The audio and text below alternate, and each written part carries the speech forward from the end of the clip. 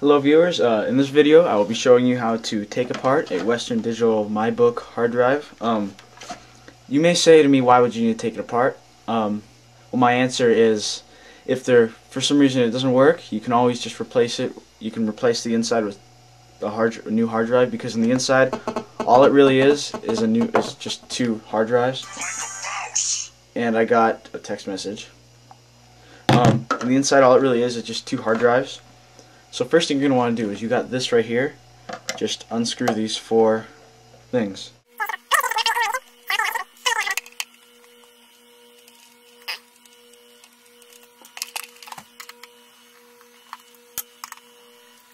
Alright, so I got these four screws and put them somewhere where you will not lose them, because you need these. These are really important.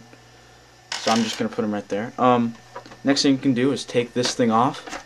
You can slide it off like that, and just throw it aside. So now you're in the inside of the hard drive. What you're going to do is you're going to flip it so you're looking at it upside down like this, and then you're going to unscrew that.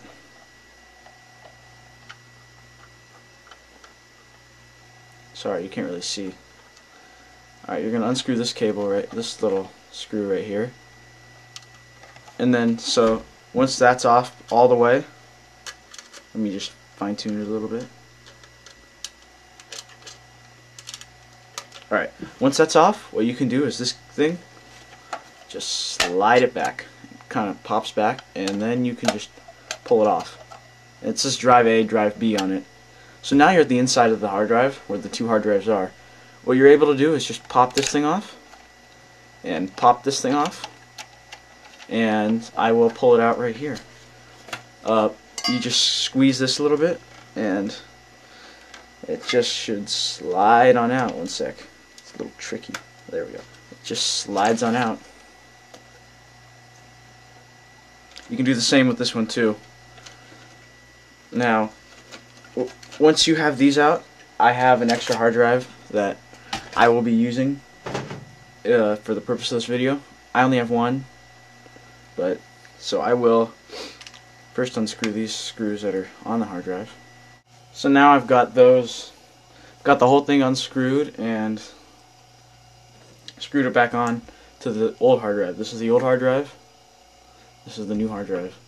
So then what you're going to want to do with that is, I'm only going to use one in this example, or two will take too long. So I got this, and I'll use the old one first. So you take this and just slide it back in if it wants to go in. There we go. And then take the second one that you just replaced, or whichever one, and just slide it back in. What you're going to do from there is take this first one with the red thing. Let me make it so you can see it. This first one with the red thing, that goes on the first hard drive. So that goes on the first hard drive right there. Then this one with the blue one goes on the second hard drive. Alright. So I will put this down here, and this thing that you just took off, this is kind of tricky. You gotta get it kind of on. Gonna want to just pop it on right. Okay, so I got it back on. It took me a little bit, but you just gotta work at it. Once you get that, take this screw that I had you unscrew before, and just take your screwdriver and just keep going until it should tighten up all the way. So then, when you're done with that, take this piece that you took off at the very beginning. Just the way I do is I set it down, and I just slide it in like this. Make sure these ports are lined up with these ports. So I just kind of, it's really not that hard.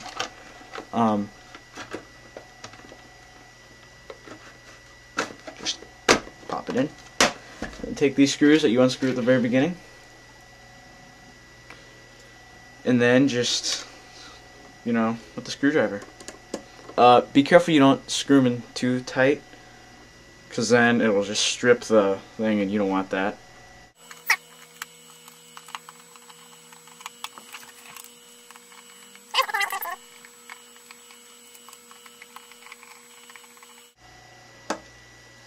Okay, so once you're done, you should have your Western Digital hard drive fully fixed and with a new hard drive inside it.